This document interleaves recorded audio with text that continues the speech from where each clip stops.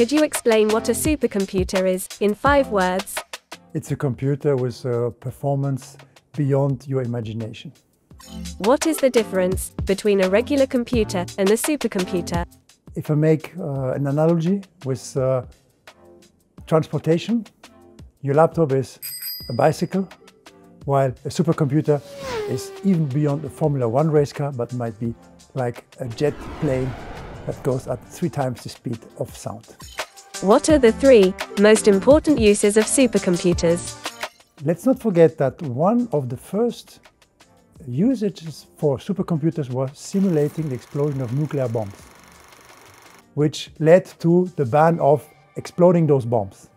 Now, of course, we have many more civil and peaceful applications of simulating the human brain, simulating the whole human body, simulating individual cells and how they interact with hundreds of thousands of medical compounds.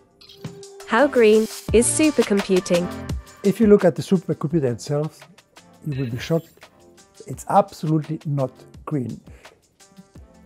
Bringing together hundreds of millions of computers, you can imagine the aggregate consumption of electricity. It's in the order of the tens of megawatts, which is what a small city is consuming.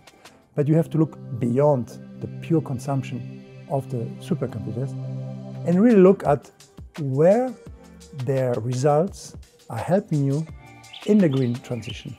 A lot of the progress we're doing today in greening our planet, in reducing CO2, in avoiding natural catastrophes, are linked to the predictions, to the simulation modeling done by supercomputers. What other types of digital twins can we expect? Is the EU funding them? The one that is now the most advanced is the one on Destination Earth, creating a digital twin of our planet. But we have other that are being supported actively by the European Union and the member states to recreate digital twins of different organs, to understand down to the cell level and up to the system level how they function, but also how they function in relation with other organs, to come up to something like the digital virtual human, where we can simulate the full body.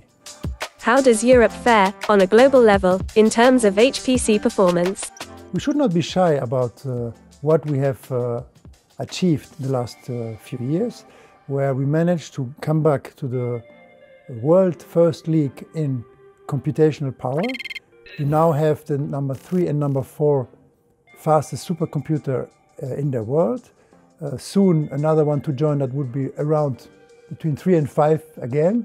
And hopefully next year we'll have the first exascale supercomputer that we count on placing Europe at the forefront, number 1.